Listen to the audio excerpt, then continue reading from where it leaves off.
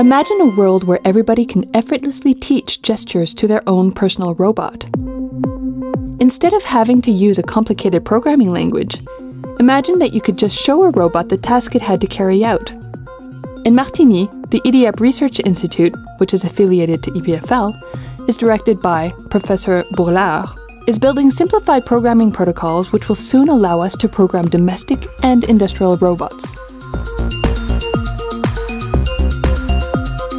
EDIAP est un institut de recherche indépendant mais affilié à l'EPFL. EDIAP is an independent research institute which is affiliated to EPFL. EDIAP currently employs 120 experts in the fields of signals processing and machine learning.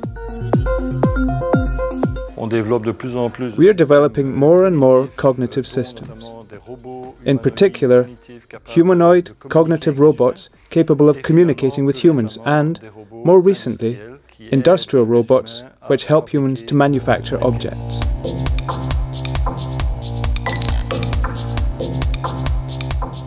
Donc ce type de robot peut apprendre une nouvelle tâche en interagissant avec une personne.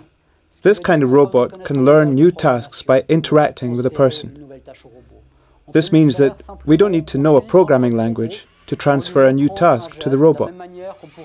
We just have to take the robot by the arm and show it a gesture, the same way we would show a new task to an apprentice. For example, I can use this apprenticeship technique to show a robot how to pick up an object like this jar, how to unscrew the lid and how to empty the contents into a casserole. So it is a very intuitive system. The robot records the gesture. There is also information coming in from cameras in its hands, and it records all this sensorial and motor information when I show it the task. We have lots of kinds of apprenticeships. We have apprenticeship by iteration and imitation, but there are also other kinds of apprenticeships where the robot will be able to progress by itself, by repeating the gesture several times. So, for somebody working next to a robot, we have a robot that is much less dangerous.